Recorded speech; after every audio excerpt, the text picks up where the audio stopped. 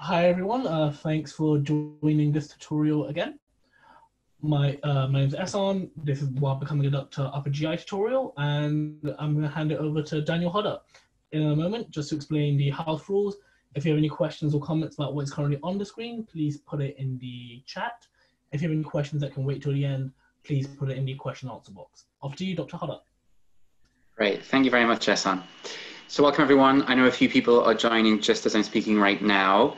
As mentioned, my name is Daniel. I'm a recent graduate from Imperial, about to start my F1 in August at St. Thomas's in London. The topic of today's lecture is on upper GI, so basically covering everything from the esophagus down to duodenum. I'll get into the structure of this evening's tutorial in a bit. A bit of an introduction though to begin with.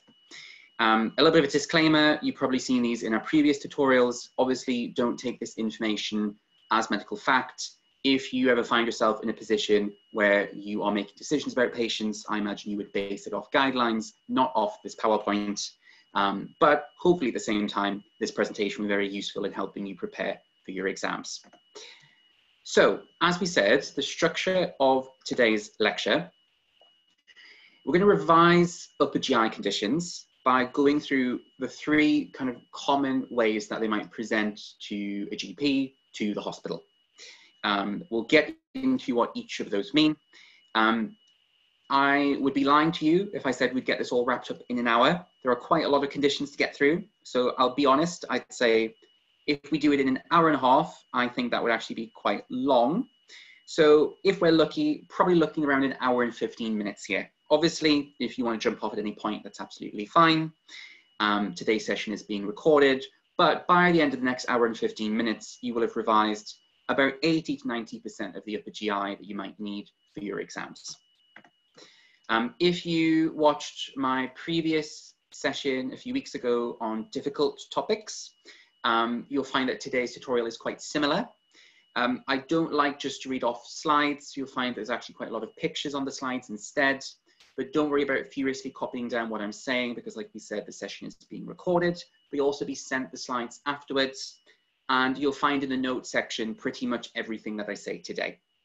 In case you're not aware as well, all of the slides and presentations from the last 3 weeks are now available on Becoming a Doctor website. If you have a look there, you'll find that there is a sign-up form, and then you'll be able to access all of those. Today's session will focus on the most common conditions. Obviously, that makes up the bulk of your exam, but if you are very keen, if you're aiming for kind of distinctions, merits, you probably want to cover everything. This is not that kind of lecture today. I don't want to waste lots of time going through stuff that may or may not feature in your exam, but I will point out what those topics are, and then in the slides that you'll get after today's tutorial, you will find more information about those topics. A lot of SBAs. The setup is we'll do a few SBAs, we'll go over the info, and then we'll come back to the SBAs once we kind of understand and we're able to work through the answers. Just a quick note. So I've given this presentation for a few years now, originally for the Medical Education Society at Imperial, or MedEd. I mention them obviously because this is the original platform that I've given this tutorial through. But just to point you towards them, even if you're not a student at Imperial, they're one of the largest peer-to-peer support societies in the country. Do check out their website, do check out their Instagram. They've got loads and loads and loads of resources on there, all completely free. So do check them out. Okay, so the first presentation we're going to look at is dyspepsia. In plain English, it means general upper abdominal discomfort. Let's kick off with a few SBAs then. So have about a minute or so to read over this, and then I'll bring up our first poll.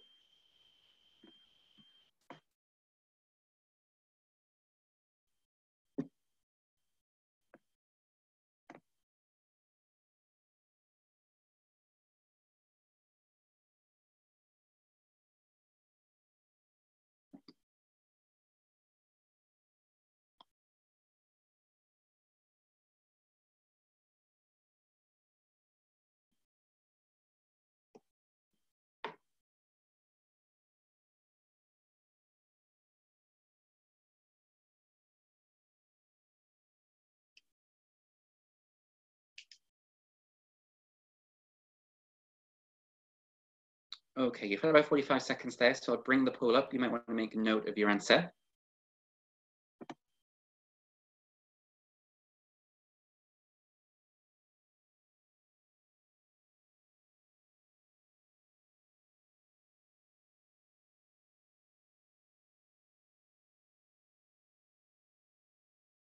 Right, 5, 4, 3, 2, 1. Okay, let's have a look at the results. So majority answer here is duodenal ulcer, which I believe is the correct answer. So well done to those of you who got that. I normally give this tutorial a little bit earlier in the academic year. So some of these first few questions you might find fairly straightforward, but then as it goes on, you might find them a little bit trickier. Okay, so that was your first one. We'll do one more then, and then we'll crack on with some actual conditions. Here's your next one. Have a read through now.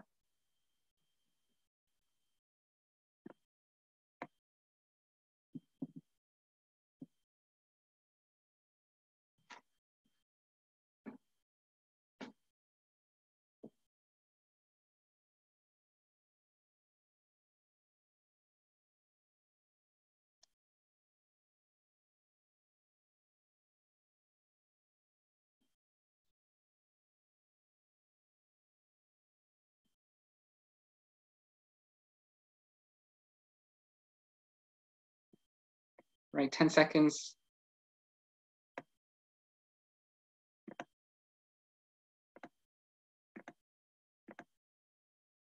Right, get your answers in.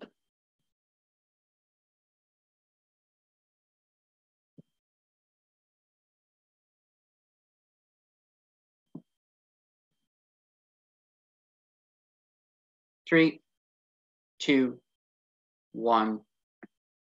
Right, and perfect. So vast majority of us going for an endoscopy. Good, that is the right answer here. Hopefully today's tutorial then might be a bit more of revision for a lot of you, and we'll try and kind of concisely go through the relevant conditions that you've just covered here and go through all the really key kind of facts that you'll need for your exams. Okay, so we'll come back to those questions in a second. We're starting with dyspepsia, so you might be wondering, what does that actually mean? Like I said earlier, it means a general abdominal discomfort.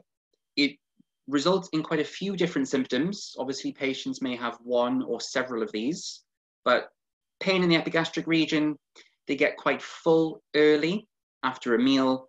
They might burp, they might feel quite bloated or nauseous. And the idea is that these collection of symptoms would point a doctor towards some sort of upper GI issue. One of the most common differentials to think about then is an ulcer. So an ulcer literally means a break in the lining of the epithelium.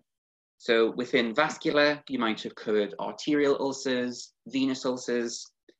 Again, they're just breaks in the epithelium of your skin. The arterial or the venous just tells you why the break happened in the first place.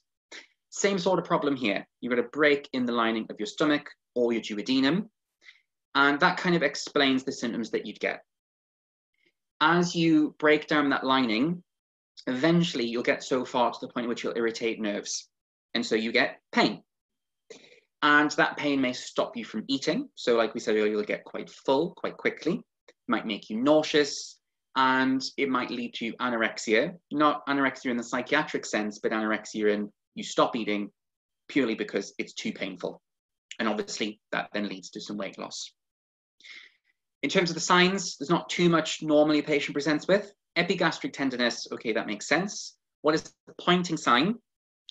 What that means is if you ask the patient, where is the pain, they can point exactly to where it is. That may not always be present, but that is classically what you associate with peptic ulcers. And one other thing that ulcers can do is bleed. So obviously if that happens, eventually patients may get the signs of anemia. So they might be quite tired. They may have your kind of colonychia, your spoon-shaped nails. You might get a flow murmur. Or if you think about blood loss, they'd have melena, they'd have an upper GI bleed. So there's quite a few ways that this might present. Now, the question that we looked at SBA 1 focused on the difference between duodenal and gastric ulcers. So the vast majority of them are duodenal, about 4 and 5. And if you are to look at textbooks, this is a really common SBA question you get. In reality, it's not really the case. But think about a gastric ulcer. The ulcer is in the stomach, and the second you eat, your stomach starts to produce more gastric acid to digest that food. So if you've got a break in the lining and you start exposing it to acid, you'll get pain. So it makes a lot of sense. Gastric ulcers, you start eating and you start to feel pain. What do people do? They stop eating because they don't want to feel that pain. Very logical. Duodenals are kind of the opposite of that then. So normally when you eat, the pylorus shuts at the end of the stomach. And that's to stop any acid getting into the duodenum. What that means then is when you eat food, duodenal ulcers classically will actually get better for a while because you shut off the pylorus. There's no acid getting to them.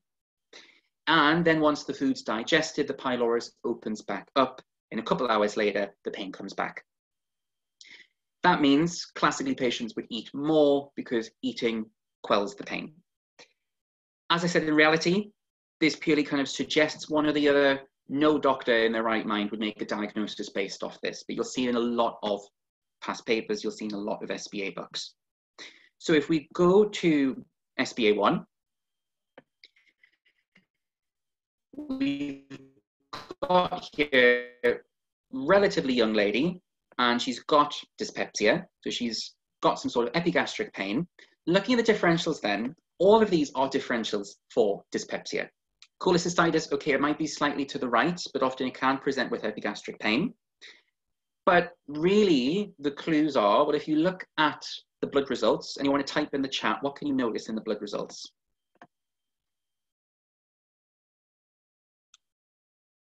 What do the blood results show? Yep, anemia. What kind of anemia? Good, microcytic. So looking at this question here, they've got a low hemoglobin, they have small red blood cells, so that points towards a microcytic, and it typically is indicative of iron deficiency anemia, or in other words, blood loss. So we've got someone with epigastric pain, they're losing blood, so we're probably thinking an ulcer, which narrows it down to C or D, as all of you managed to. But the answer ultimately is duodenal. Why? Because the pain comes on after a few hours. Could it be gastric? Yes, it could. The only way really to know would be to do an endoscopy. But based off the information there, that's what we'd say is most likely. So that's SBA 1. Let's keep going then. So now let's just understand a little bit more about why ulcers actually happen. In terms of the pathophysiology, your stomach is coated in this protective mucosa. Anything that damages the mucosa can eventually lead to an ulcer. And that's typically a lot of acid and anything that breaks down the protective lining there. We'll get into what those are. But also this diagram is quite nice because it helps you understand why patients get the symptoms they do. Like we said earlier, you break down the lining until eventually you hit a nerve and you get pain, or you hit a blood vessel and you get bleeding, or if you go far enough, you actually go all the way through the lining of the stomach and therefore you perforate. And that is a serious complication you can get of ulcers, perforated peptic ulcers. So what we're going to do now, like I said, I do quite like using pictures in presentations. We've got a quick picture around here. Using some of these clues in the chat, feel free to note down any risk factors you think are shown on the screen.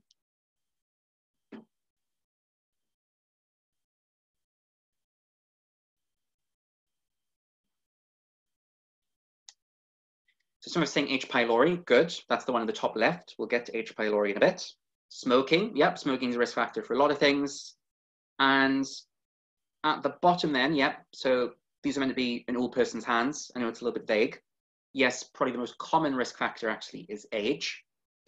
Some people saying NSAIDs, that's definitely true. So things like aspirin and ibuprofen, if you take those regularly, then that will definitely up your risk. As for the two that are left, these are a bit more niche. As I said, these are ones that you don't want to worry about too much. They're unlikely to feature in the test, but these are kind of your top level stuff. So someone's mentioned curling ulcers, perfect. So if you get burns, you can actually get a stomach ulcer after a burn. Very, very niche. I'll briefly talk about it a little bit later. And then the last one, if you said headaches, now headaches have a link to ulcers, but that's probably because if you have a headache, you're likely to take painkillers and things like ibuprofen can, as we just said, up your risk. Few people have said stress. Yes, there is a bit of a link with stress. The one I'm actually going with there, I know the photo is a little bit vague. You'll find that if you have head trauma and you get a raised ICP, intracranial pressure, you can actually get what we call a Cushing ulcer. Again, if you've never heard of this, I'll briefly touch on it in a bit. But the head injury, the burns, those are the two quite minor ones. All of the others, they're much more important to think about. H. pylori, smoking, certain medications, and definitely age. So let's chat about those very briefly. NSAIDs, your non-steroidal anti-inflammatories. So those inhibit COX enzymes. And the reason that we give them to patients, just a quick revision of some of your preclinical stuff, is what we want to do is inhibit COX-2. You inhibit COX-2 and you reduce pain, you reduce inflammation. But the knock-on side effect is you inhibit COX-1. And why that's important here, COX-1 actually makes some prostaglandins, and those prostaglandins protect the mucosa in your stomach.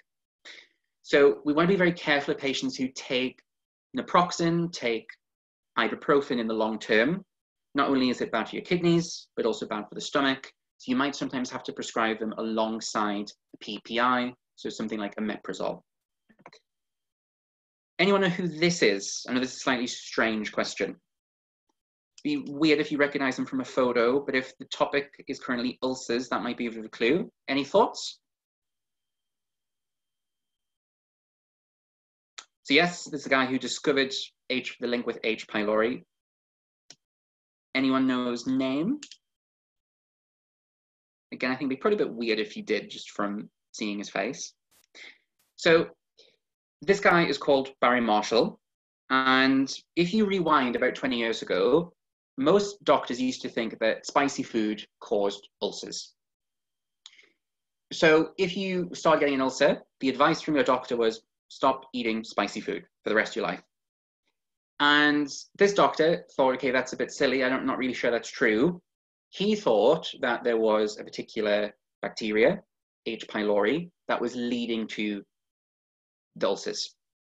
Now, he then approached an ethics committee and said what he wanted to do was infect lots of people with H. pylori and then check if they got ulcers or not.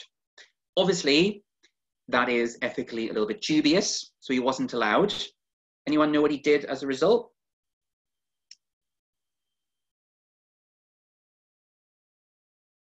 Yeah, he gave it to himself. And he ended up actually getting an ulcer, and then he won a Nobel Prize. It's probably one of the weirdest ways that someone's ever won a Nobel Prize, by giving themselves a stomach ulcer.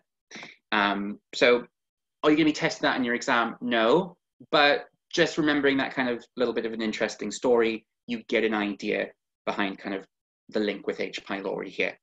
So you're probably thinking, well, why does H. pylori actually give you an ulcer? H. pylori itself has a particular enzyme in it, urease. So you think any enzymes ending in A's, they break down whatever is at the start. So they break down urea. And what they break the urea down into is ammonia. As you can imagine, ammonia is quite a harsh chemical. It's basically bleach. So what the bacteria do is they produce all of this bleach in your stomach, and then the bleach ruins the mucosa, giving you an ulcer. In the Western world, it's one of the most common reasons for peptic ulcers. And that's why if someone presents with an ulcer, they're often going to be tested for H. pylori. So how do you test them? You've kind of got two choices here. You either use a breath test, and this is where you get people to breathe in urea, or ingest it. And that urea is radioactively labeled. So you give them some 13 carbon urea, and we'll take it in. And if H. pylori is present, the urease will do its job, and it will turn the urea into ammonia. But the byproduct of that is CO2. So what's going to happen to the CO2? Any thoughts?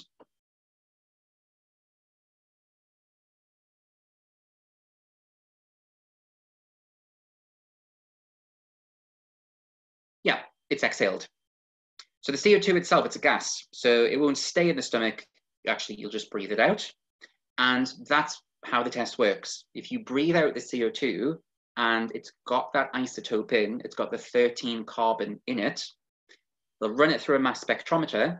And if it's there, it means you've got H. pylori. So that's briefly how the test works. It relies on that urease enzyme. The alternative is you look at their stool and you check if there's any antigens in the stool. How do you treat it? I'd say for your exams, or if it ever turned up in a viva, triple therapy is your key phrase. That tells you, okay, there are 3 parts of the therapy.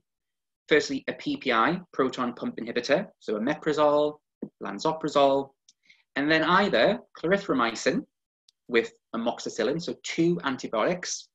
But if they're allergic to penicillins, you give them metro. Yes, I'll include in the notes kind of things like the actual doses, etc. Is that likely to feature in an exam? To be honest, quite unlikely. That would be the stuff for kind of the top 2-3%. I wouldn't really bother, especially if you're in your early clinical years, spending time learning dosages, etc. Final year, it becomes a bit more important. But on the whole, okay, remember you've got a PPI and 2 antibiotics, and that should do the job. Just earlier, we mentioned some of your other differentials to think about. So one that we haven't mentioned is something called Zollinger-Ellison syndrome. And again, this is a bit more textbook. You're unlikely to see in real life. And this is where you have a gastrinoma. So oma, you've got a tumor, a benign tumor that secretes gastrin. What does gastrin do? It leads to more hydrochloric acid. What does PPI stand for? Proton pump inhibitor. So proton pump inhibitors are just one class of drugs you can use to treat GORD, you can use to treat ulcers. Examples, probably the most classical one would be omeprazole or lansoprazole. So those are your PPIs, proton pump inhibitors. Zollinger-Ellison syndrome then. So we said you've got this tumor that secretes gastrin. Gastrin ups the hydrochloric acid in the stomach. And if you've got loads of hydrochloric acid, you'll end up with loads of ulcers. When should you think about Zollinger-Ellison syndrome? In a patient who has an endoscopy and they discover hundreds of ulcers, that's one clue. Or a patient where you throw all of the treatment at them and they don't get better. It's also associated with MEN1, so multiple endocrine neoplasia. It's one of the tumors that you might get in that. But again, in the slides afterwards, I'll include more so you can think about it in a bit more depth. But today, it's not one of the more important things to know about. Cushing ulcers. So you think Cushing's syndrome, Cushing's disease. It's named after Harvey Cushing. So Harvey Cushing was a neurosurgeon. And that firstly helps you understand why Cushing's disease is Cushing's disease. Because if you've got an adenoma, the neurosurgeon is the one who's going to operate. Cushing's ulcers, so one thing he also noticed was patients who had head injuries and got a raised ICP, intracranial pressure, afterwards they end up getting an ulcer. Again, all you need to know is a couple of sentences. The theory behind it is that as the brain expands, it presses on the nucleus of the vagus nerve. And what the vagus nerve does is it secretes hydrochloric acid. So if you stimulate the vagus nerve because of that raised ICP, you get a lot of hydrochloric acid and you get an ulcer. Curling ulcers, a bit different. Those are ulcers that happen after some severe burns. And if you think about burns, one of the common complications is fluid loss. And if you lose a lot of fluid, then it's difficult for your stomach to protect itself because it's losing a lot of blood. So its mucosa gets damaged and you get an ulcer. Again, I'll include more slides on those, but those 2 sentences summaries for each, that should really be enough to see you through medical school, if I'm honest. Now, what do you do about peptic ulcer disease? That's what the second question looked at. I'd say overall, and this will apply to a lot of the conditions that we look at this evening, divide it into, are there red flags or are there no red flags? If the patient is young, so the cutoff year normally is 55. If they're under 55, they've got no weight loss, they've had no fevers, they have not lost their appetite, there's no suggestions that they might be anemic. If that's the case, then you're probably thinking as the GP, this is an ulcer. So you'll arrange either for the stool antigen or the breath test. You might do some of the others. So you might check if they're anemic. You might look at their gastrin if you're thinking about Zollinger-Ellison, but like I said, probably not. Whereas if they're over 55, they've got those red flag symptoms, or the treatment so far has not worked, then you might send them off for an endoscopy. And what will they do with the endoscopy? They'll probably take a biopsy of the ulcer. And what they can do there is urease testing. So that's another way to look for H. pylori. You check if there's urease in the biopsy. You then treat the patient, send them away, and then bring them back in about 6 weeks to do another endoscopy just to check that things have resolved. So broadly speaking, that's how you want to approach the peptic ulcer question when it comes to investigations. How do you then treat peptic ulcers? So think about kind of structures in your questions, especially, okay, I know this year there aren't really any practical exams, but eventually when that all starts up again and you get Viva questions, in a Viva question, you always want to have a structure. So when it comes to management, the structure we always go for is conservative, medical, surgical. So starting with the conservative, the main thing you do here is you monitor their risk factors. If they smoke, advise them to stop smoking. NSAIDs, ideally, if they're taking NSAIDs in the long term, you're going to need to give them a PPI at the same time. Or you might suggest that they use an alternative like paracetamol. Bisphosphonates, that's one that we didn't mention. So if you think about osteoporosis, most commonly for osteoporosis, you give a bisphosphonate, you give alendronic acid or alendronate. That medication can really irritate your esophagus and give you esophagitis and can lead to ulcers. So for those patients, we advise that they take it on an empty stomach and they take it standing up. But if this is a complication, we might then think about changing them onto a different medication. Now, what about the prescription options? So we said if it's H. pylori, you give them the triple therapy. You give them the PPI and the 2 antibiotics. If they're H. pylori negative, you just give them the PPI, the omeprazole. If they can't tolerate that, or if it doesn't work, then normally second line, we might move to an H2 antagonist. So that would be something like ranitidine. Yes, if they're anemic, then you might need to give them some ferrous sulfate. You might need to actually bring the iron levels back up. What can go wrong? We kind of already mentioned this. We can bleed.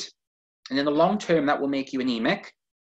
But if it bleeds acutely, then they might actually vomit this up. So later on, we'll get into hematemesis. This is a differential for hematemesis, a bleeding peptic ulcer. And if it bleeds, what do? You go in and you stop the bleeding. So you do an endoscopy. And what you can do is inject the ulcer with adrenaline. The adrenaline leads to vasoconstriction. And if you constrict the arteries around it, you stop the bleeding. What was the Viva structure I mentioned? So if you're ever asked about management, try and break it down into conservative, then medical, then surgical. As for perforation then, so we said if the ulcer goes all the way through, it'll perforate. Generally, if anything perforates, esophagus, stomach, intestines, the patient will be very, very sick.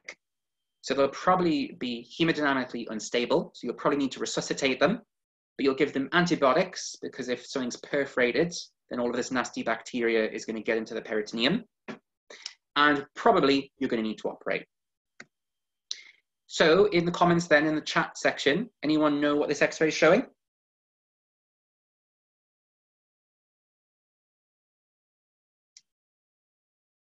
Yeah, pneumoperitoneum, basically air in the peritoneum or air under the diaphragm. So we can see under the diaphragm here, this black area that should not be there. It should normally be completely opaque around the diaphragm. And that means there's some air in the peritoneum, which means that something in the GI tract has perforated. So that's why often when patients come in to A&E, they'll get an erect chest X-ray, especially if they've got any abdominal pain, because this is one thing that we want to rule out. We want to rule out any perforations, especially if they're very sick. One of the other reasons that we worry about ulcers, though, is that if you don't treat an ulcer, ultimately, it can develop into cancer. Imagine what's going on. You've got all of these horrible irritants on the cells. They're not going to respond well to that. And eventually, they're going to mutate. They mutate, they form cancer. So looking at the symptoms of gastric cancer, it's very, very similar, almost identical to an ulcer. And this also helps you understand the investigations a bit. So remember what we said, the main things when it comes to investigation is age, your red flags, and previous treatment. Because if there's a red flag there, you as the doctor, just based off the patient's history, you don't know, is this an ulcer or is this cancer? And that's why you need to do the endoscopy. Because if you do the endoscopy, then you can biopsy and then you can check. So overlaps very much from a symptom perspective, but that's why we're doing this biopsy. Risk factors, very much the same, but the idea is if you leave it for a long time without treatment. And there are some kind of very textbook signs that gastric cancer can present with. In the chat, feel free to comment what you think these are. So anyone know the names for them or what they are? Yeah, so the one at the top right is Vercoe's node. So that is, you can see this lymph node here in the left supraclavicular fossa. And then yes, the other one, well done, is a Sister Mary Joseph node. And this is actually metastasis in your belly button, in the umbilicus. Now, you see these in textbooks a lot, especially older ones. Why is that? Go back 20, 30 years before endoscopy became really popular. Back then, we wouldn't spot gastric cancer. It would get really bad, it would metastasize, and people would present with this sort of stuff. You can see that that looks horrible. Nowadays, you rarely see these kind of signs. So even though you read about them a lot in a textbook, most patients now get spotted early by endoscopy. Perhaps not early in an oncology perspective, but a lot earlier than they used to.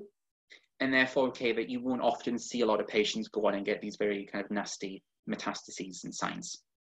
How do you investigate? Is we send you to an endoscopy, and then you take a biopsy, because that will allow you not only to do cytology to grade the cancer, but will also help with the histology part, grading the cancer as well. Sorry, staging the cancer.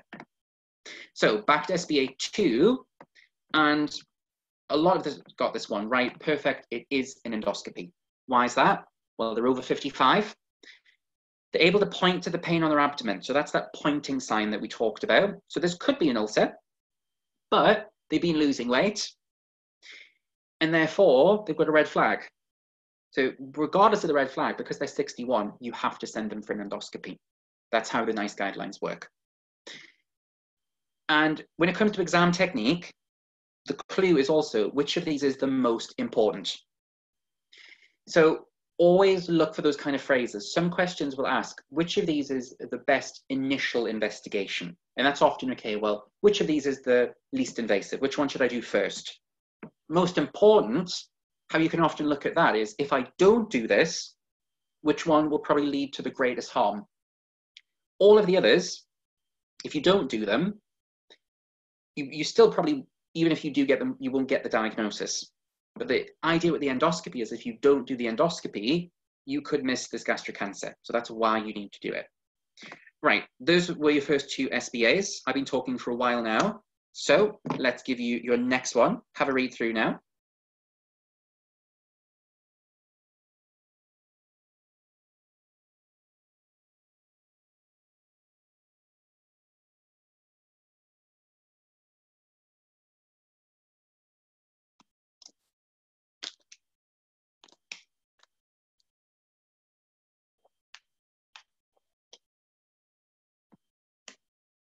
Make a note of your answer, and then we'll bring up your poll.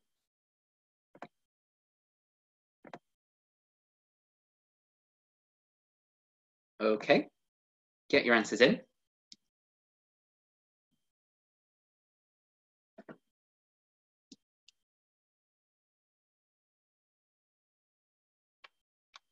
Three, two, one. Okay, good set of results. Majority of us getting it right. Yes, you do want to give them a proton pump inhibitor, the PPI. Why is that? Well, this lady probably has GORD, and that's generally how you'd start investigating GORD. But again, we'll come back to this one in a bit. We'll give you one more then. Why the cough? I'll explain the cough when we get back to it, don't worry. So have a read through.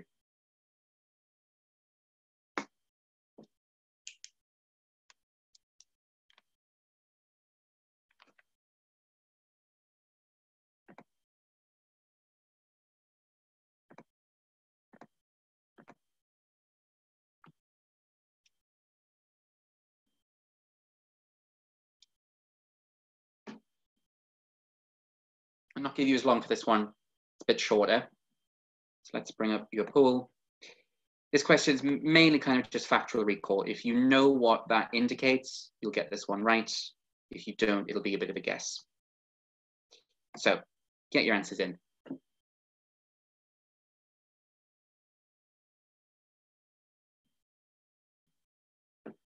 3, 2, 1. Okay, so like I said, if you knew that Barrett's esophagus was metaplasia, you get it. If you don't know Barrett's esophagus is metaplasia, then it's a bit of a guess. But don't worry, we'll go through what Barrett's is, and then we'll come back to the question. Still reassuring to see a lot of us getting it right. Okay, so condition that we're now going to start off with is GERD. In America, they call it GERD because they spell esophagus with an E, but the acronym then is gastroesophageal reflux disease, and the name tells you exactly what it does. The stomach refluxes up into the esophagus. And if you know that, then you can figure all of the symptoms out based off of this. So as the gastric acid travels back up the esophagus, you get a feeling of heartburn, a feeling of regurgitation. So what that means is you can feel the stomach contents coming back up into your mouth, or the food that you've just eaten coming back up into the mouth. And a lot of patients will also report some problems with dysphagia, because as the food's going down, the gastric acid is coming back up. And we refer to those as kind of the classical symptoms of GERD. Those are the ones that traditionally in textbooks you'd think about. Obviously, in reality, not every patient is like a textbook. So below that are what we'd call your atypical symptoms. So these are other ways in which a patient might present. So in the chat, one of you asked about, well, why did the patient have a cough? So as that gastric acid comes up, and once it gets up far enough into the esophagus, what you might actually find is then it goes back down via the trachea. Goes down by the trachea, irritates the airways, and that makes you cough. Or as it goes up the esophagus, it will irritate the vocal cords, giving you a bit of hoarse voice. Or one other way it might present, and this is really important, especially in an emergency setting, as the stomach acid kind of fills up and pushes on the stomach is next to the heart, it will push on the heart, giving you chest pain. So a common differential to think about when a patient comes to A&E with chest pain is GERD. It's a very, very common differential. A lot of people will come thinking they're having a heart attack, when in fact they've got a bit of reflux. Finally, if that gastric acid gets far enough up the esophagus, it may get to the teeth. And because it's acid, what will it do to the teeth? It will erode the teeth. Why do people get GERD? So like I said earlier, when you're in a viva, you want to classify your answers. So I've tried to do this here a little bit with the risk factors. The diagram is one way to think about it firstly. You've got the stomach here, and in order for the stomach acid to go back up, there are 3 ways that might happen. Number 1, there is something outside of the stomach pushing on it. So that's anything that ups the intra-abdominal pressure. So obesity, there's a lot of fat around the stomach, pressing on the stomach, or pregnancy, there's a baby. Second thing then, the lower esophageal sphincter, so the sphincter at the bottom of the esophagus, that is normally closed. So in its normal state, that's normally closed because you don't want gastric acid going up the esophagus. Esophagus is not designed for that. But if anything leads to hypotension in that sphincter, basically it's more loose than it should be, that will allow more gastric acid up there. So what sort of stuff might that be? So certain drugs will relax the muscle surrounding the sphincter. So calcium channel blockers, smoking also does this as well. Achalasia we'll get to at the end of today's tutorial. I think about achalasia as kind of reverse GERD.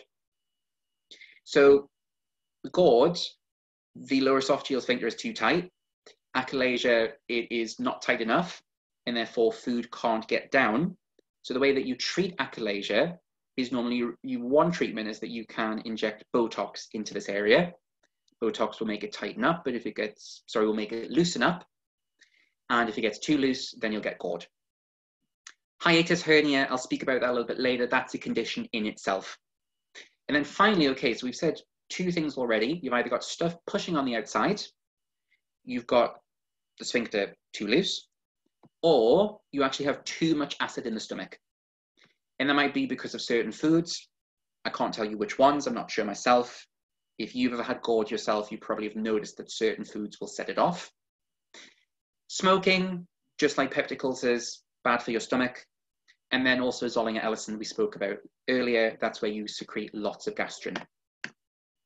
So what's a hiatus hernia? Well, a hernia, if you're ever on a surgery placement, a really common question from any surgeon is define a hernia. I've been asked that probably 10 times during medical school. So a hernia is a protrusion of a viscus through its containing wall. Now, to most of you, that probably doesn't mean anything at all. To put that in simpler terms, a hernia is where you have some part of the body that should be contained within another part of the body. So the example here is the stomach should be contained under the diaphragm. But with a hernia, what happens is it then protrudes, it sticks through that wall, it goes beyond it, it pushes out of the wall that would normally contain it. Same idea here. The stomach should be underneath the diaphragm, but a hiatus hernia is where the stomach actually herniates through the diaphragm. And so you can see on this diagram at the bottom, you can see your stomach herniating through the top. It's pushing through. And why is it called a hiatus? Because this is the diaphragmatic hiatus. It's where your esophagus meets the diaphragm. What was the definition again? So I can write it at the bottom for you here.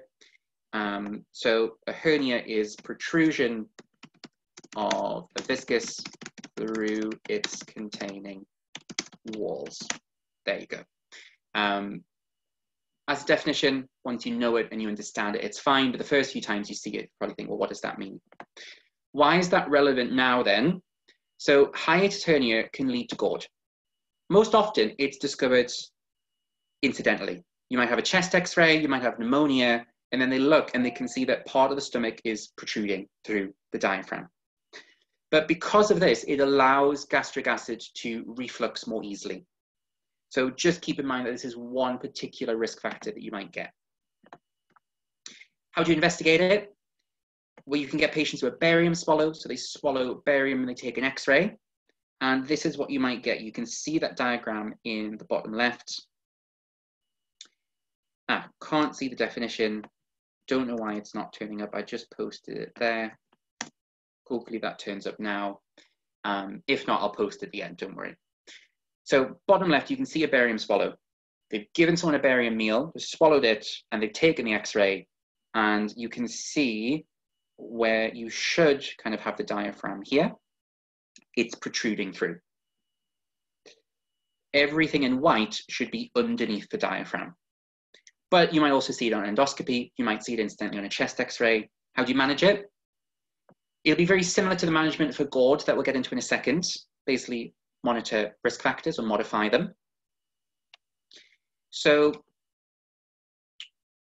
what does that mean? Things like lose weight, or if you smoke, stop smoking. Give them a PPI to reduce the acid, that will help. Or if none of that works, ultimately you might give them an operation. A particular operation here is called Nissen fundoplication. I cannot tell you the details of how the operation works. I'm not a surgeon. All I really say you need to know is the name, and that's about it. How do you investigate GORD then? So really similar to what we just said earlier about peptic ulcers. Are there risk factors or not? Is the patient over 55? So if we take your low risk patient, a patient who's under 55, who doesn't have weight loss, who is not anemic or has any signs of anemia, you as probably the GP are thinking this is GORD. So what do? You give them a PPI. You give them something like omeprazole. And not only is this a treatment, but it's also an investigation at the same time. Because if it works, if their chest pain gets better or their regurgitation settles, then you are probably right. They probably did have GORD. So we'd say that trialing them on this PPI, it's both diagnostic, because if it works, it means it probably was GORD, but it's also therapeutic as well. It actually treats them. And for a lot of patients, that will be it. You give them the PPI for however long they need, several months, several years, and things settle. Obviously, then if they've got risk factors, if they have some red flags, they're losing weight, they're very tired, they're showing signs of blood loss like melena, now you're thinking, okay, this is a bit worse. We are a bit more cautious, so we send them off for an endoscopy. Or if you try them on the PPI and the PPI didn't help, they fail the treatment, you send them for endoscopy as well. What will they do at endoscopy? They'll take a biopsy and they'll check out what's going on. So going back to our earlier SBA, so we've got this, based off the guidance, young lady, she's under 55, she's got heartburn, it gets worse at night. Why? A lot of patients, it gets worse at night. If you imagine kind of lying down to go to sleep, instead of gravity keeping the stomach acid in your stomach, you lie down and the stomach acid comes back up your esophagus. So a lot of patients will say it's worse when they lie down. The funny taste in her mouth, that's basically the regurgitation. She can taste the stomach acid. But systemically, she's well. So what are we going to do? We're going to give her a PPI. Hopefully that works. If it does, end of story. If it doesn't, then she'll go for an endoscopy. How do you manage GORD? Again, it's quite similar to what we said earlier. Treat them conservatively. So ask them to try and lose weight. They might want to have a few pillows to stop the stomach acid coming back up, and stop smoking or consider any drugs such as calcium channel blockers that might be making it worse. Medications wise, you're going to probably give them a PPI, a meprazole. If that doesn't work, you might give them something like ranitidine. What's a PPI? Proton pump inhibitor. So it's just the name of the drug class. Within that drug class, you have omeprazole, lansoprazole, anything ending in azole.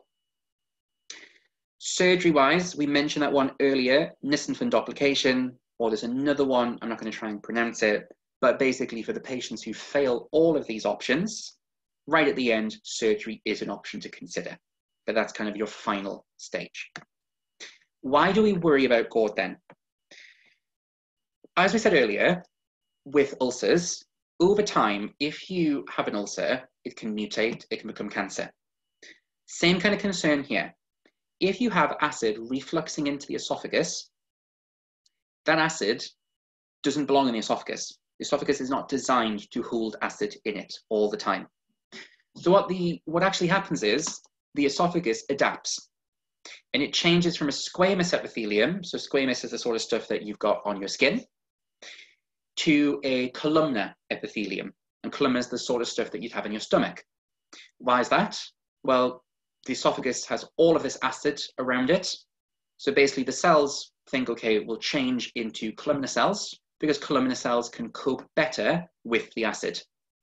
And that's what we call metaplasia. So metaplasia is where you go from one cell type to another. But eventually, if that goes on and on and on, it can lead to dysplasia, where you start to get carcinogenic mutations, and you'll actually end up getting esophageal cancer. So that's why we worry about GORD, because if you don't do anything about GORD, it's quite a big risk factor for getting esophageal cancer. So the question earlier was about Barrett's. What is Barrett's? We've just said metaplasia of the esophagus. Because you've got this chronic esophagitis, the esophagus is inflamed because of all the acid, you change from squamous epithelium to columnar. And that by itself is not awful, it's not too worrying. But as time goes by, we said you've got this risk of dysplasia. What will you see on endoscopy? You can see at the bottom right here that you've got these kind of tongues of mucosa. So you can see the parts that are, I can't, to be honest, I'm not a gastroenterologist. I can't tell you which ones are squamous, which ones are columnar. Probably the squamous is the lighter colored one, if I'm honest, taking an educated guess. But you can see that you've got these kind of tongues of one type and tongues of the other type. So when you hear about metaplasia in the esophagus, that's what Barrett's esophagus is. It's just the eponymous name for it. How do you manage it? It depends on the type of metaplasia you've got or dysplasia. If it's just one single nodule, pretty easy, cut it out. If it's widespread, then you'll have to ablate it using radio frequency waves. But regardless of its type, you're going to give them a PPI. And why is that? Well, it's like treating the GORD. You want to stop the process that led to it in the first place. If there's chronic esophagitis, if there's lots of gastric acid, you want to bring the gastric acid down because you don't want this to come back. But if you don't treat it, or if it doesn't respond well, eventually you might get esophageal cancer. It's about 8th or 9th in terms of most common cancers in the UK, but it has one of the worst outcomes because by the time people spot it, it's often quite late stage. How does it normally present? difficulty swallowing. We'll get into that symptom after this section. But because it's a cancer, as it grows, at first people might struggle to swallow solids because you imagine the esophagus is getting a bit thinner because something's growing inside of it. And then solids can't get down, but liquids can. But over time, as it gets bigger and bigger, eventually liquids get stuck as well. But you've also got your red flags. So if you're thinking about taking a history, it's what people often call kind of flaws, fatigue, weight loss, appetite, lethargy, etc., that sort of stuff. And there are two main types. Adenocarcinomas, that's the most common type in the UK. And why do you get that? Barrett's. So that diagram I just gave you earlier of gourd Barrett's, that gives you adenocarcinoma. And why is this? Well, again, I don't want to go into too much histopathology, but adenocarcinomas mean you've got a malignant cancer of your mucin secreting cells, of glands. And you think about columnar epithelium, columnar is like a gland. So you're going to get adenocarcinoma.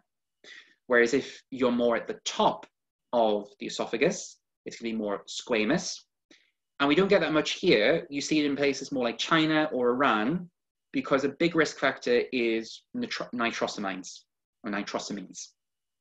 There is a certain type of food substance that you find in a lot of Chinese and Iranian food, but also smoking alcohol. What are you going to do in terms of your investigations? You're going to do an endoscopy and biopsy it so that you can grade and stage it. But you're probably going to have to do a CT to stage it to see how far it's spread. So as we just said, this diagram on the left from cancer research is for the UK. You'll see that the vast majority of cancers in the UK for esophagus is adenocarcinoma. So that's most likely to feature in your exam.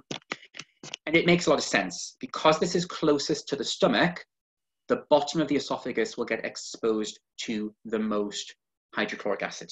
And hydrochloric acid is the carcinogen in this example. So back to SBA4. They've got this pain here, which is pointing towards a history of gourd. And the fact that they've got metaplastic change, that is synonymous with Barrett's. So if you've got metaplasia in the esophagus, that's Barrett's. So this is a quick summary of dyspepsia. We've gone through all of the differentials: peptic ulcer, cancers, gourd, esophageal cancer. We did say earlier that biliary issues can give you dyspepsia. And then the bottom one on the list, non-ulcer dyspepsia, what is that? Basically, if you've tried to investigate the patient and you've looked for all of the others, but you didn't find them, then that's probably the diagnosis that you'll settle on. It's a diagnosis of exclusion, only once you've excluded the rest. As for investigations, we talked about, okay, are they above or below 55? And do they have red flags or not? So that was dyspepsia. Let's now take a look at dysphagia. So I'll give you another question to have a look through. So have a read through of this one.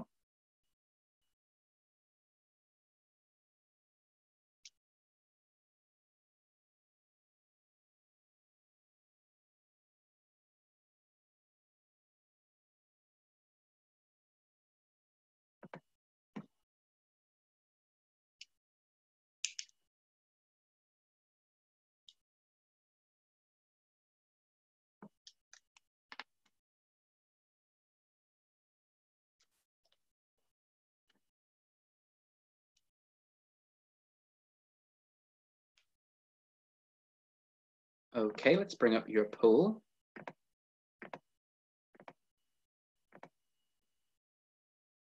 Off you go.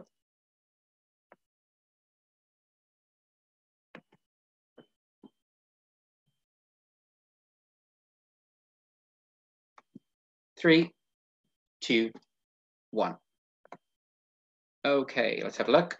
Majority opinion is achalasia, and good, achalasia is the right answer. But like earlier, we'll come back to this, don't worry for now.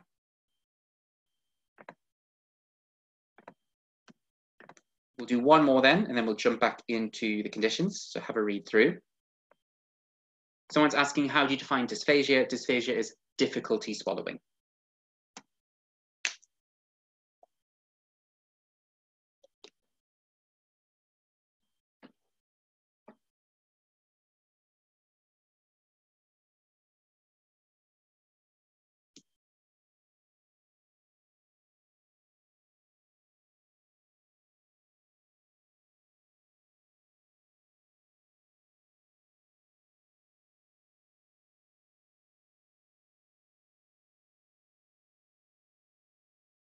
Okay, let's bring up your next poll.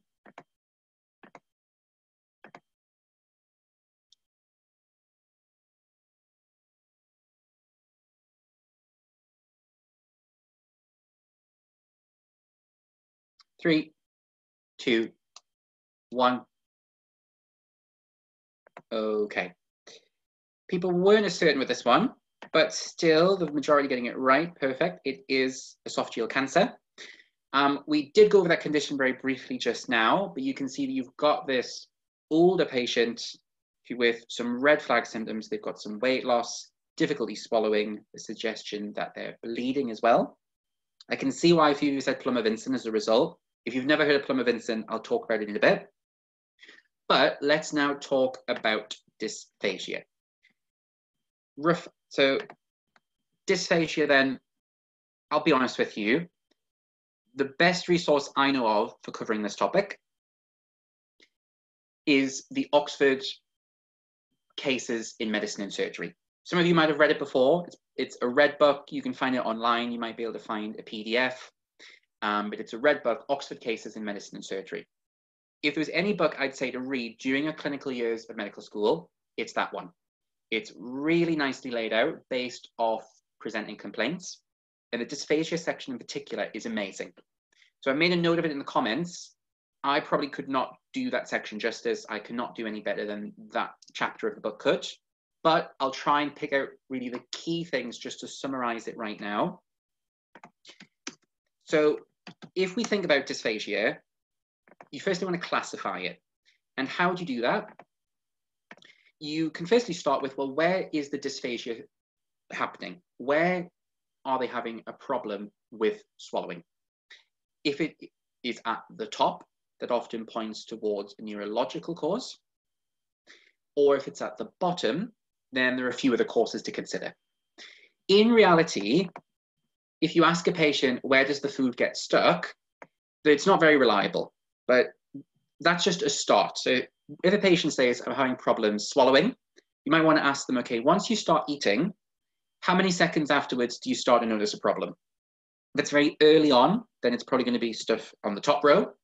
If it's after 30 seconds, then it might be the stuff on the bottom row. So that's one way. Then the second way is this a functional problem or a structural problem? So a structural problem means there is something blocking the path. There's something in the esophagus, in the wall, on the outside of the wall. And that could be something cancerous. It could be a foreign body. How will that present? Well, remember we said earlier about esophageal cancer. You get a problem with solids first, then liquids. Because at the start, liquids can still get past that blockage. But as it gets bigger and bigger, eventually no liquids. Whereas a functional problem means there's an issue either with the nerves or the muscles involved in the process. And that might be because you've had a stroke, you might have Parkinson's, myasthenia, you've got an issue with the muscles themselves in the esophagus, or achalasia. I briefly mentioned that about 20 minutes ago. We'll get into achalasia because that's quite a common differential to think about. But that's just a bit of a starter. So think about, where is the dysphagia happening? And okay, is it structural? Is there something in the way? So they're going to have solids, then liquids. Whereas if it's functional, you'll find that actually it's both at the same time. If they don't start with solids, they start with solids and liquids. So achalasia, what is that? It's harder to find achalasia because I would probably start with the pathophysiology. So we said earlier, it's a bit like a reverse GORD. So with GORD, the lower esophageal sphincter is too loose and all the gastric acid comes up. This time it is too tight. And instead of the gastric acid being the problem, the issue now is, because it's so tight, food can't get through. And if food can't get through, you have problems swallowing. So there's an issue there with the lower esophageal sphincter. The nerves surrounding it don't work properly. But also as a result, you don't get any peristalsis, you don't get any muscle contraction in the smooth muscle of the esophagus. And the two combined mean that the patients have problems swallowing. So how will it present? Dysphagia, but as we just said, commonly it will be solids and liquids at the same time. because if the solids can't get through, the liquids can't get through either. So they might bring the food up, regurgitate it, and if they're not eating, they might get weight loss. Weight loss not because they have a malignancy, but weight loss just because they're not eating. So that's how I think about it personally. I think about it as reverse GORD. Instead of the gastric acid coming up, the food can't get down. But regardless of that, if a patient presents with dysphagia, what is the thing that you're probably most worried about? We've already mentioned it. You can post it in the chat.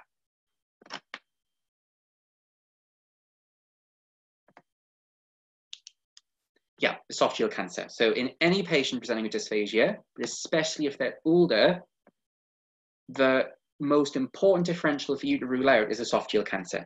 So if you actually look at the NICE referral pathways, dysphagia in any patient is considered enough to refer on to secondary care.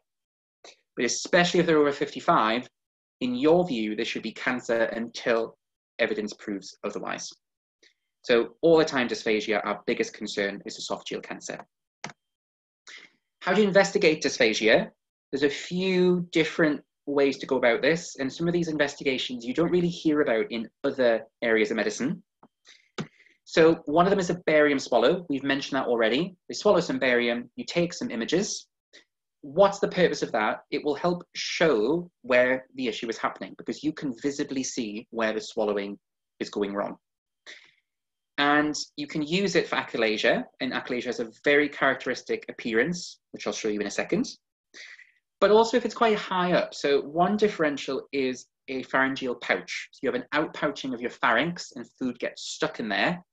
You need to do dysphagia if it's high up to look for this, because if you don't identify it and you go for an endoscopy, you might actually perforate that pouch. So that's why you might also use barium swallow.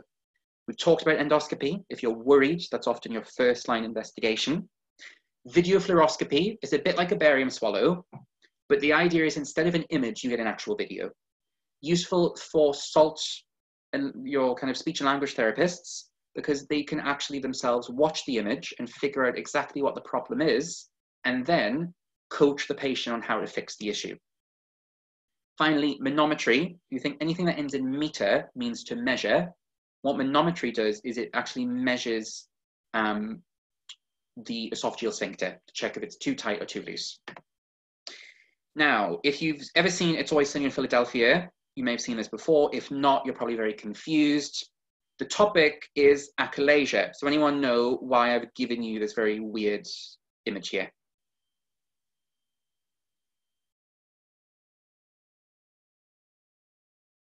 Yeah. So if you've seen this episode, this will make a lot more sense. But when you do that barium swallow, what you get is a bird's beak appearance. And if you see this in an exam, you immediately think achalasia. So you can see the barium in white, it's coming down the esophagus and it kind of tapers in at the sphincter because it's too tight and it doesn't let any of the barium through, or just a tiny little bit trickles through. So you get that idea of a bird's beak. Now, contrasting that with esophageal cancer, how do you decide which one the answer is in a question? This diagram hopefully summarizes the key things, but the two are kind of opposites of one another. Esophageal cancer, we're thinking, okay, in an old patient with red flags, and there is a structural issue, so you start with solids, then liquids, so you send them for an endoscopy. Whereas achalasia, someone young, where the issue has been going on for a while, and keep in mind, it doesn't always happen. With achalasia, it may happen one day, and then the next day they're fine. It's all about whether the lower esophageal sphincter can relax or not. And some days it may work, some days it may not. But they don't really have any red flags, maybe some mild weight loss. But from an investigation perspective, you want to do that barium swallow so you can see the bird's beak. And you might also do manometry as well to measure how tight it is. So esophageal cancer and achalasia are probably the two most common ones to have in your head, especially when it comes to upper GI. But why dysphagia is difficult, there are lots of other differentials and they cover loads of medicine. So one area, firstly, are neurological causes. We just said earlier that often neurological causes are a bit higher up. And the clues in a question is the patient may end up coughing or choking. And the idea is there's an issue with the actual swallowing process. So forming a bolus of food and then the food going down the esophagus, that's where the issue lies. And say if it's a stroke, the muscles that are supplied by the brain, that area of the brain, that's where the stroke is. Or motor neuron disease, that's one to think about. Sometimes that presents with dysphagia. Some clues there, if you do a cranial nerve exam, then you might get a bulbar palsy. What does that mean? It means a weakness in the bulbar cranial nerves. So issues with a cough, issues with swallowing, and actually they get a bit of a change in the tone of their voice as well. Again, that is a little bit textbook, not the most important thing to take away from today. Is achalasia congenital? Someone's asked. To be honest, I don't know. I think the pathophysiology is not as clear as some of the other conditions that we've looked at, but I think that might be an interesting thing to look into. I can't tell you if it is or not. If someone does know, feel free to post in the chat. A couple other ones to go through then. So what is Plummer-Vinson syndrome? Much rarer, but you see it in textbooks all the time because it makes a really good exam question. Plummer-Vinson syndrome is kind of a triad of esophageal webs. Why do I say triad? Well, two things mainly. Esophageal webs, which you can see on this endoscopy here. And because they've got these esophageal webs, food gets stuck. So they get dysphagia. So that's why it's a differential dysphagia. They've got these webs in the way. But also they get iron deficiency anemia. Not too sure of the exact mechanism behind it. But when you see a patient who has dysphagia and they've got iron deficiency anemia, it is one thing to consider. Obviously, the other conditions are a lot more common, but it is one to kind of have at the back of your head, especially if you rule out the other causes. And if you see esophageal webs, that's pretty much going to be Plummer-Vinson syndrome. Pharyngeal pouch, we talked about that earlier. It's where the pharynx has an outpouching. So there's an area of the pharynx that's quite weak, and then when you put it under pressure, it expands. The typical clue here in an SBA is often halitosis, bad breath, because the food gets stuck in their pouch, it decomposes, and then when they breathe out, it lets out a very bad smell, pretty nasty. But you can see this other barium swallow, and you can see that this is very high up. You can kind of see the vertebra, you can see the base of the skull, and just around here, the pharyngeal pouch is full up with the barium. Two more then, esophageal spasm. So this is where the muscles themselves spasm, and I mean, it's in the name. What does that give you? So the typical thing you'll see on this barium swallow or in an exam question is the phrase a corkscrew esophagus. So their esophagus randomly spasms, the muscles for some reason, I can't tell you why, spasm, and then you get this corkscrew appearance. So if you see corkscrew esophagus, esophageal spasm is 99% the answer. We've also got Crest syndrome. So now we're getting into a bit of rheumatology. Like I said, there's loads of different conditions under this heading. So it used to be called Crest, now we call it scleroderma. So scleroderma literally means kind of tight, hard skin, because that's one of the ways it presents. But it's an autoimmune condition, and Crest is just a good way to kind of remember the different things that it will present with. So this diagram kind of tells you them, but the E stands for esophageal dysfunction. Obviously this is American, we put an O at the front, but it's a bit like good. So the E stands for esophageal dysfunction. So often if you see a patient who's got symptoms of dysphagia, but you notice some signs on their hands, or you notice some dilated blood vessels, or you notice they've got some calcinosis, so they've got the buildup of calcium, then you want to think about Crest. Someone's asked, why does limited cutaneous scleroderma cause esophageal symptoms? I'll come back to that one. We're going off on a little bit of a tangent. Try and post that, just copy and paste that into the Q&A, and I'll come back to that one at the end, just so that we get through everything first. Okay, so going back to our SBAs, this question was achalasia. Why? Well, think through that diagram I gave you earlier, comparing esophageal cancer and achalasia. We've got someone here who is young. That already is pointing towards achalasia over some of the others. 2 years, it's been going on for quite a while. If you had an esophageal cancer going on for 2 years, you'd probably be dead by that point, to put it lightly. but it's starting with solids and liquids. So this is suggesting it's a functional issue, not structural. No systemic symptoms. The heartburn and the cough, that is probably because the food is coming back up.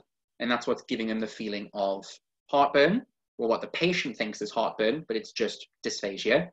We sometimes also use the phrase adonophagia as well. Adonophagia means a painful swallow. Then, on top of that, the nocturnal cough, well, if some of the food is going up, it might then go back down via the trachea, and then you're coughing to get rid of it. Would you always do a barium swallow before an OGD? Personally, I don't know. If you're suspecting a pharyngeal pouch, you definitely have to do a barium swallow first. That is maybe one thing that we should check at the end. Do you do it on everyone? Pharyngeal pouch, yes. But if you don't suspect a pharyngeal pouch, I'm not too sure. Let's have a look at that a bit later. So our first one was achalasia, because they've got no risk factors for cancer. They're much too young to be having a stroke. No suggestions that they have an iron deficiency anemia, so nothing to point towards the others. Next SBA, now this is the polar opposite. We've got someone who's much, much older, that it started with solids and then it became liquids. They don't have the kind of coughing or heartburn symptoms that the previous patient did. And the loose brown-black stools is pointing towards melena. So we're probably thinking now, okay, there's something bad going on. The microcytic anemia. So I know why if you went for Plummer-Vinson there. But why is it esophageal cancer? Plummer-Vinson is much less common. So out of the two, it's probably going to be esophageal cancer. And the fact that it's getting worse, you think about Plummer-Vinson, you've got these webs. If the webs are there, the webs may grow slightly, but the fact that this is randomly shown up in a 76-year-old, so they've managed to get to that age, Plummer-Vinson is probably a lot less likely than esophageal cancer. Okay, so bear with, we're almost done. We've got 2 SBAs left. So for the last 10 minutes now, we're going to quickly cover hematemesis. Here is your first SBA then. Have a read through.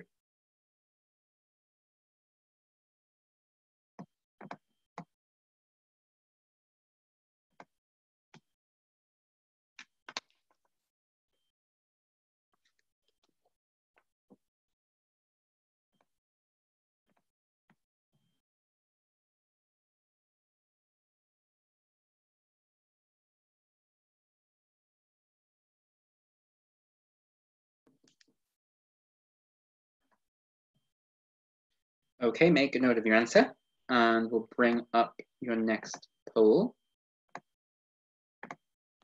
Get your answers in.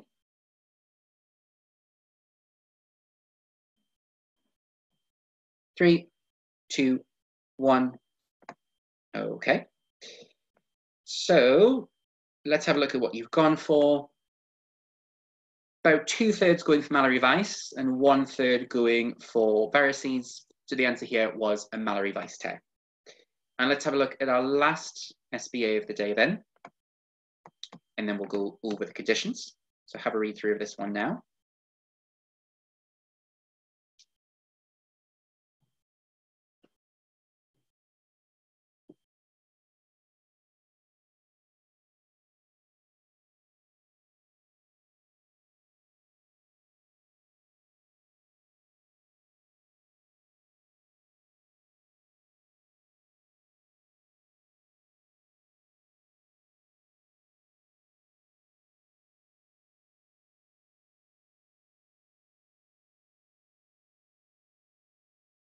Okay, make a note of your answer. And we'll bring up your poll.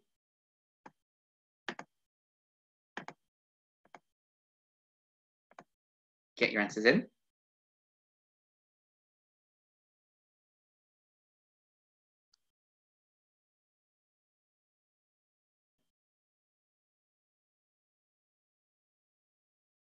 Three, two, one. Okay.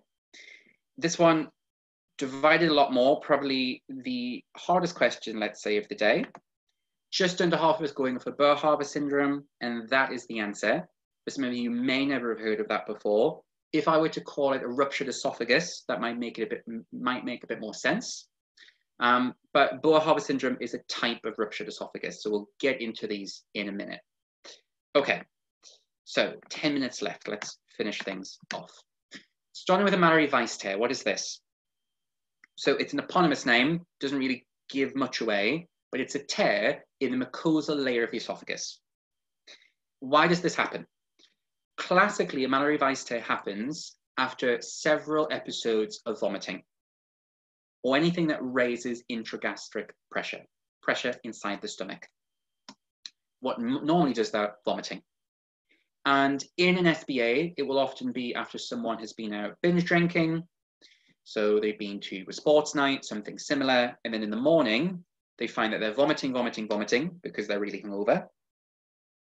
And then what happens, the pressure change in the esophagus and all the vomit coming up and up and up eventually leads to a small tear in the mucosal lining, which then bleeds.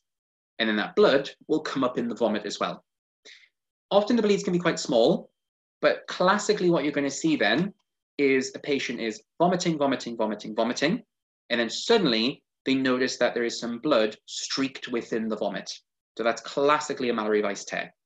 And then yes, some clues in the question might be a background of binge drinking or possibly bulimia as well, something that's suggesting that they've been vomiting a lot, maybe food poisoning. How do you diagnose it? Well, you need to see the tear. So you need to do an endoscopy to see that they are bleeding. But it is actually self-limiting. That tear will heal itself. But if it is quite a bad one, if the tear is so big that the patient's becoming hemodynamically compromised, then you might need to admit them.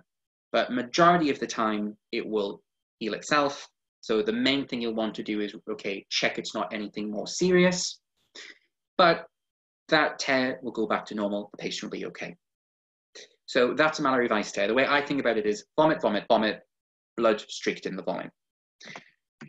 Whereas the much more serious version of that is something called Boer-Haber syndrome. So that was what our last question was on. Boer-Haber syndrome comes under the heading of an esophageal tear. But what's the difference this time? So we said Mallory-Weiss is just a mucosal tear. So just the epithelial layer has torn. This time, the entire esophagus has torn. So you've gone through the whole wall. So how you could think about it, it's like a ruptured esophagus. Like we talked about ruptured ulcers, same sort of idea. You've ruptured the esophagus, there's a hole going all the way through. And like any rupture in your GI tract, you're going to get a very, very sick patient. They're going to be tachycardic, they're probably going to be hypotensive, they're going to feel very clammy, they're going to feel very sick. But what sort of symptoms will they get? So you can imagine that if you perforate all the way through your esophageal wall, you get a lot of pain, you get a lot of pain in your chest. But you'll also vomit up at the same time. And it, just like Mallory-Weiss, it can be brought on by vomiting or anything that increases the intragastric pressure. But other things that you actually get as well. So imagine that the esophagus, you break a hole in it. What's going to happen is all the air in the esophagus is going to come out. And it's first you're going to get into the mediastinum. So you're going to get a pneumomediastinum, and that's what these arrows here are meant to indicate. Could I point that out on a chest x-ray? Probably not. I think it's an unlikely question to get in an exam, but knowing that you get pneumomediastinum is important. The other thing as well that you'll get is a surgical emphysema. So what that means actually is that not only does the air get into the mediastinum, it gets into the skin overlaying the esophagus. And I've never seen it myself, but it sounds pretty nasty. It's basically like bubble wrap, that all of the air comes up underneath your skin cells, and you get this kind of crackly feeling or appearance over that skin. But on top of that, as we said, the patient's probably going to be in shock, and they're going to need surgical management. You can't just let that sit there. You're going to need to go in, probably give them antibiotics, but also have a surgeon fix that rupture. And of all the upper GI perforations of your ulcers, both duodenal and gastric, this is the one with highest mortality. So you also hear about something called Mackler's triad, Again, eponymous names are horrible. The Mapless triad is the classical way it presents, with chest pain, pneumomediastinum, and your surgical emphysema. This diagram is pretty nice. It kind of contrasts the two. So malarivice is you've got that tear in the mucosa, giving you, in essence, an upper GI bleed. But normally, it will be within kind of normal vomit itself. So we say the blood-streaked vomit. Whereas Boer-Haber syndrome, you've got these additional signs, the subcutaneous emphysema. You also got a crunching sound when you listen to the heart because of the air surrounding it. And the whole basis behind this is because the esophagus has ruptured entirely, making the patient very, very sick. And you may hear of it referred to as Boer-Haber's. You may hear about it referred to as esophageal rupture. Boer-Haber's is a type of esophageal rupture, where you've got this sudden increase in the intra-abdominal pressure and it's torn through the wall. One that we should mention though, because it's a really important differential to be aware of, are ruptured varices. Now, this in itself is now starting to get a lot into hepatology and liver, so I'm not going to go into this in too much depth because we could be here for another half an hour just talking about liver disease. But the idea is when you get cirrhosis, when you get portal hypertension, a lot of the blood, because it can't go through the liver, backs up into all of the venous system around the GI tract. And that would be all the way from the rectum, all the way up to the esophagus. And the veins in the esophagus dilate.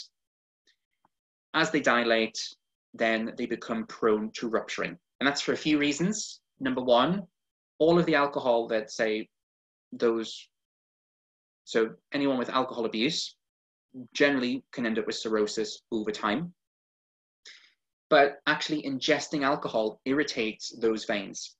So it's kind of, there's a lot of danger there that not only does alcohol lead to cirrhosis, which leads to the expanded blood vessels, but the alcohol actually irritates the blood vessels themselves, leaving them prone to rupture. What makes it even worse, if your liver's not working, you don't make clotting factors. And if you don't make clotting factors, then once it bleeds, it really bleeds a lot. So what we often see with esophageal varices is a patient with a background of cirrhosis. And yes, in the UK, that commonly might be a background of alcoholism. But it may be autoimmune, it may be hemochromatosis, maybe lots of other things. So there might be something that points towards liver disease, and the idea of a fresh bleed. So this is bright red blood. It's not vomit with blood in, it is bright red blood. And often it's very extreme. You might hear about doctors saying that patients were kind of hosing, that bad. And obviously as a result, they're probably going to be in shock. What do you want to do with the varices? Well, investigations-wise, you want to look for evidence of liver problems. So that might be a raised GGT if there's alcohol abuse, raised bilirubin, because normally the liver would break bilirubin down, low albumin, because normally the liver would make albumin, and then a macrocytic anemia, because often alcohol abuse will lead to a macrocytic anemia. Urea, that's quite an interesting one. In the chat, does anyone know why you get a raised urea? Any thoughts? Whilst digested blood. So think what happens if you vomit blood, some of it comes up, some of it goes down, and blood is in essence protein. There's a lot of protein in blood. So what happens is that protein then gets back into the vascular supply, and all of that protein becomes urea. So when you see a high urea in this kind of patient, then it makes you think, okay, there's been some sort of upper GI bleed. How do you manage them? Well, you need to resuscitate them. So you'll take your A to E approach. In particular, you'll be giving them probably fluids or blood products. And one specifically you give is terlipressin. What terlipressin does is it brings down portal hypertension. Because if you think you've got all this pressure in those veins, and that's why they're bleeding so much, so bring the pressure down. But the definitive treatment is you need to go in with endoscopy, and what you can do is ligate, or you can stick bands over those veins to stop them bleeding. One that we did mention right at the start, though, that's under this differential list, ruptured peptic ulcers. So we said if ulcers evade all the way through the wall, eventually they'll rupture. So you probably, in this patient, you have a background of peptic ulcer disease. They've had ongoing stomach pains for many months or years. They may have signs of upper GI bleeding. melena. And we often call this a coffee ground emesis. So the vomit looks like kind of freeze-dried coffee. If you've made one coffee today, you probably know what I mean. And why that is because the blood, if you're going to be bleeding here, so is ruptured peptic ulcer the same as perforated? No. Good question. So a ruptured peptic ulcer is if it goes all the way through the wall, and that may bleed or it may not. So a ruptured ulcer is when you go all the way through the wall, and as a result, you become very sick. You might get an infection and you need to go in and operate. Now, peptic ulcers, however, can bleed without rupturing. And if they bleed, this is when you're going to get those coffee grounds, because the blood leaks out into the stomach acids. What does the stomach acid do? It denatures the proteins in the blood, and they end up looking like coffee grounds. It's digested blood that they then bring up. So ruptured is when you go through the wall, bleeding is when it bleeds. The two can happen at the same time, or they can happen independently of each other. But if it's bleeding quite a lot, you might see a low blood pressure. FBC, okay. If it's just ruptured, if there's no bleeding going on, the FBC can be normal. But if there is some bleeding, you're probably going to see a microcytic anemia. How do you manage it? We spoke about this earlier. If it's ruptured, you need to operate. If it's bleeding, you go in with an endoscope and you inject adrenaline around the ulcer, which leads to vasoconstriction and stops the bleeding. Following this, then you're going to give them some sort of PPI to try and lower the stomach acid and protect what's there. And if it comes back that this was all because of H. pylori, you need to treat the H. pylori, which at the start we said is triple therapy. So coming back to our questions, don't worry, we're almost done. So in this question, we said Mallory Weiss. Why is that? So we've got this background here of they've been drinking. That's one clue. And they vomited several times. The key thing is that this was normal at first, but afterwards it had fresh blood in. So it's just like we said for Mallory Weiss. Normal, normal, normal, blood in the vomit. The other clue then is their heart rate's fine and their blood pressure is fine as well. I know if, especially if in your early years, that might not be that obvious. I would suggest learning the normal values for heart rate, blood pressure, respiratory rate, etc., because those are the sort of stuff that in an emergency setting, you just can't look up. You need to know it or not. So this is a normal blood pressure and a normal heart rate. That rules out things like anything that's ruptured, because if this was ruptured, patients would be much more sick. How do you tell if it's ruptured? So generally, if it's ruptured, just like I said, they're going to be hemodynamically compromised. Now, I know that's confusing because they might be hemodynamically compromised because they've lost blood. But generally, if something's ruptured, you're going to see air into the diaphragm. We spoke about that at the start. If it's a peptic ulcer, and they're going to be very, very sick. How can you tell as OGD is contraindicated? So I wouldn't say an OGD is contraindicated here in these patients. Maybe if it's ruptured. So the clue, generally speaking, will be you'll do a chest x-ray and that will help give it away. Or I imagine if you're especially unsure, you might do a CT. I hope this is not getting too confusing now. Let's come back to that. But just looking at this question, Mallory Weiss, because they're hemodynamically fine. They've had vomit, vomit, vomit, completely normal, and then blood in the vomit on the background, probably of a binge. Last question. So what we've now got is someone who's vomited blood. So it's not blood in vomit, it's actual blood. But the fact they've had food poisoning for several days, that points towards they've had a background of vomiting. So they've been vomiting a lot. And it doesn't tell you anywhere that the vomit was normal. If the vomit was normal first, then we would think Mallory Weiss. But the fact that it started with blood means that Mallory Weiss is very unlikely. Obviously, looking at the options in MI, you would not vomit blood with an MI. As for ruptured varices, yes, you would probably have fresh blood, but there's nothing here to suggest that this patient has a background of liver disease. So there's nothing to suggest that they probably have varices. But looking at this, okay, they're tachycardic, they're hypotensive, so they're hemodynamically compromised.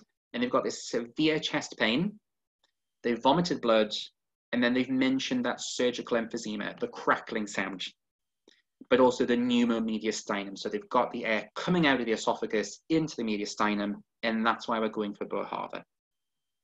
It's not varices, because although varices, yes, would give you fresh blood, and they would make you hemodynamically compromised, they wouldn't give you the other symptoms in the list. So we've been through a lot today. I know that was quite heavy for an hour and a half. Hopefully, however, that was helpful. Just to quickly summarize then, we've been over 3 key presentations. Dyspepsia, so your kind of early satiety, your abdominal discomfort. We've got dysphagia, hematemesis. What conditions have we been through? So we've been through peptic ulcer disease, within which we've talked about H. pylori. We've talked about gastric cancer, which can be a potential complication. We talked about GORD, and GORD can happen because of a hiatus hernia. GORD can then lead to Barrett's esophagus, which can lead to esophageal cancer. We've spoken about achalasia, Mallory Weiss. So we said that's why you get a tear in the mucosa of the esophagus, and then esophageal cancer as well. Some take-home messages on the screen. I won't bother reading them out just in the interest of time, and I'll probably make a start answering some of your questions. So one person, so yeah, a little bit of confusion here. In an emergent situation, if you're suspecting peptic ulcer, bleeding, perforation, would you always do a chest x-ray? So if you've got a patient coming into A&E, often they will get, if they're sick, they'll go and get a chest x-ray done. If they're very sick, they'll bring the chest x-ray to them. And if there is any sort of perforation, so peptic ulcer is perforated, then hopefully the chest x-ray will pick that up. Now, if they're really, really unwell, and you seriously suspect that there is some bleeding going on, then you might proceed straight to endoscopy. But I would say generally that they're going to go for an x-ray first, because it's much less invasive. Yes, it's much cheaper, and it will hopefully guide what you do first. Often, if the patient is well enough, we'd want an erect chest x-ray so they can stand up so all the air can come to the top. So to answer that question, if you're suspecting peptic ulcer disease, a perforated peptic ulcer, get your chest x-ray, and hopefully that will confirm what you think. Similar to a perforated peptic ulcer, can a ruptured peptic ulcer cause pneumoperitoneum? So yes, so you may have missed what we had earlier, the chest x-ray at the start. So pneumoperitoneum means air in the peritoneum, and that generally points towards a perforation along the GI tract, anywhere below the diaphragm. So anywhere that, any part of GI tract that gives you, in the meantime, if you want to please fill in the feedback, any part of the GI tract where if air leaks out, it will leak out into the diaphragm. So that could be ulcers in the stomach, in the duodenum. It could be that you've had an obstruction that has perforated. It could be that you've got some sort of infection that has perforated. So on your point there, pneumoperitoneum points towards a perforation anywhere in the GI tract from the stomach downwards. If it was the esophagus, then you would get air in the mediastinum, because that's what's surrounding the esophagus. I think the wrong name is on the feedback form. So there's a link just above that you can click on that should be able to give you access there. If not, we'll be putting out through our social media. Some of the other questions, so someone's mentioned, yep, so the link I gave you to the MedEd resources, the Imperial ones, all the stuff on social media you can access very easily. Some of the older resources on that website do have a password protection. The majority of them do not. So if you look at the stuff for final years, which is very applicable to any area of general medicine, all of that has no password protection. The stuff that is aimed at third years, which I imagine quite a lot of you are, we're in the process of actually putting on all of this year's info, and the vast majority of that does not have password protection.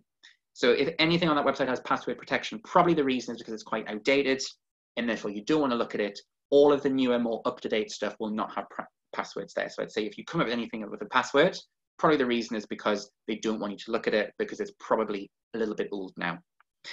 A few other things to talk about. So there's quite a few questions here. So a question about that MedEd link, great, we've answered that. What's the difference between reflux and regurgitation? So reflux is the stomach acids or the stomach contents coming up. Regurgitation is if it goes all the way back up into the mouth. So that's your difference. Reflux, okay, it comes up partially, but if it goes all the way to the mouth, that's regurgitation. What part of the stomach herniates in a rolling versus sliding hernia? To be honest, I don't know. In both, it's the top part. The main difference is just the way in which it herniates. So it's the problem is either, is it the hiatus, the part next to the esophagus, does that herniate, or is it the part right next to it? When I send out the slides, have a look back at the diagram, and under the diagram, I'll have more info on the notes. It's not too important of a point. What's the difference between rolling and sliding? The key thing to know is they predispose you to GORD. But the idea is it's generally the same area, the top part of the stomach, but they are slightly different. Have a look on the slides. So people have mentioned about the OneDrive on the Meta thing. Again, I'll have a look into that. We'll see if we can, if there's any ways, if anything you can't access, we'll see how we can make it more accessible. When would you give a H1 antagonist as opposed to a PPI? So generally they go for PPI first, but let's say either they're allergic, they don't tolerate it well, or it just doesn't work, then you might go to an H1 antagonist, things like ranitidine. But most often we start with things like omeprazole and lansoprazole. That question about scleroderma. So why does limited scleroderma give you these esophageal symptoms? I know that's very confusing. So broadly speaking for all of you, there are two types of scleroderma, limited and diffuse. Now, limited, some people think about it as, oh, it's limited to the skin. Actually, what you find with limited scleroderma is, yes, it does have a lot of skin symptoms, calcinosis, Raynaud's, telangiectasia, bit of a mouthful, but it does give you esophageal dysmotility. The difference with diffuse, so diffuse doesn't just mean, oh, it affects more than the skin. What diffuse normally points towards is that it affects the trunk. I know that's confusing because the esophagus is in the trunk, but diffuse scleroderma often is a lot more severe and it will affect the different organs than limited. So take, for example, the lungs. You can get fibrosis of your lungs. That's much more common in diffuse. The idea, how I remember diffuse, firstly, the antibodies are a bit different. I couldn't quote you on them right now, don't remember off the top of my head. So number one, the antibodies are different. Number two, diffuse often occurs a bit more quickly, it's a bit more severe, and it targets the internal organs. That's what we think about more as diffuse. So things like the lungs, etc. Whereas limited, great, someone's posted the antibodies, thank you very much. But yeah, limited, you're thinking more the skin, but you still can get your esophageal dysmotility. Would first-line investigation for dysphagia always be barium swallow? I'm not too sure of the specifics on that. I would imagine yes. So you think about manometry, to measure the pressure around that sphincter, I imagine it's going to be fairly invasive. So it's probably a lot easier for them to do a barium swallow. Yes, there is a little bit of radiation with a barium swallow, but you do hear about them a lot more commonly. So yes, that's probably going to be first line. Don't quote me on it though. Why do you get esophagitis with bisphosphonates? Bisphosphonates, I've heard, are quite large tablets and they get stuck on the way down. And so what they actually do is they hit the side of the esophagus and maybe a little bit breaks off. It sticks to the esophagus and the actual substance itself is very, very damaging to the lining of the esophagus.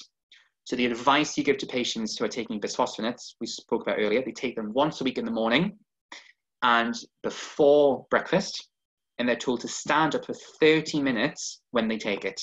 And that's to stop any of that bisphosphonate hitting the esophagus. How does an empty stomach and standing help along alendronic acid? Hopefully I've just answered that question now.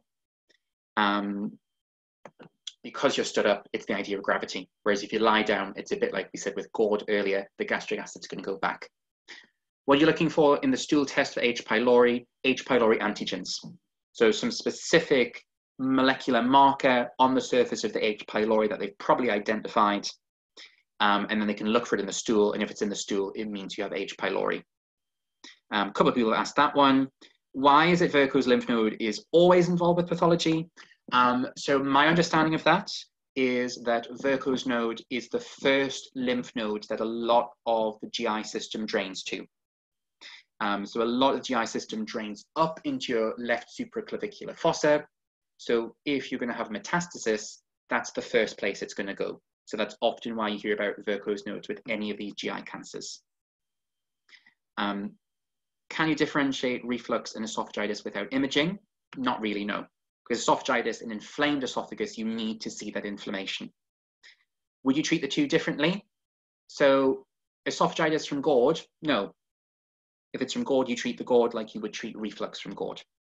But if it's esophagitis that's now leading to dysplasia, as we said earlier, you might need to cut that out, or you might need to give them some radiofrequency ablation. Do you always do barium swallow before manometry? So someone kind of asked that question earlier. My understanding is probably because it's less invasive. Any good resources for SBA/clinical years? So as I said, I think a good book, if you have not read it, is Oxford Cases in Medicine and Surgery. Definitely read that. Really good book. If you read it a year ago, reread it. It's not only really good for your written exams, it's got some example questions in. When you do eventually have an OSCE, really, really good for OSCEs. There's not many other books I'd probably recommend apart from that. That's the main one I'd say is worth looking into.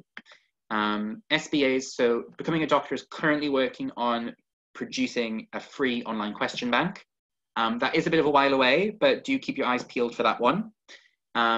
Yes, I've mentioned the MedEd resource. Some of those resources you will be able to access immediately right now. Have a look in the year 6 folder, is probably the best thing to do. But some of the stuff aimed at year 3s, yes, you might need a little bit of help accessing those. I'll see what I can do. Are there any questions I didn't get through? How did you revise for SBAs? So my guidance with SBAs, a lot of people think that they need to do all their revision before starting SBAs. Don't. Because often by the time you finish your revision, you've not got many days left until your exam. I would say do SBAs straight away. So mix up SBAs and actual kind of book work or going through notes. So how I generally would structure revision is, say if I was studying for most of the day, I might do half an hour or an hour of SBAs. I'd go over them. If it was a book or if it was something like PassMed, I would obviously have gone through them whilst I was doing them. And then that would give me a good idea of what topics I know well and what topics I don't know well. And then I might take a quick break, and then I'd come back and I'd revise those relevant conditions for the next hour or so. And then I'd just repeat that process. So that's generally what I'd suggest with SBAs, that SBAs are a good way to test your knowledge, but they're also a good way to show you what you do and don't know. And they're actually a really good way just to learn information in the first place. So definitely don't wait too long to start on SBAs, thread them throughout your practice. I think that's all of our questions. On the topic of, do you do a barium swallow before any OGD? As I said earlier, if you suspect a pharyngeal pouch, you need to do a barium swallow because you don't want to perforate the pharyngeal pouch. However, if this is a normal endoscopy and they have nothing to suggest a pharyngeal pouch, my understanding is it is fine to go straight through to endoscopy. Because again, imagine an emergency situation with varices. No way are you going to be doing a barium swallow first. You're going to send them straight off for endoscopy. We've spoken about a scleroderma. Hopefully my explanation was okay. I know I'm not the best at rheumatology. Yes, you probably want to do barium swallow first. What was the book you suggested reading for clinical medicine? Oxford Cases in Medicine and Surgery. It has a red cover. Oxford Cases in Medicine and Surgery.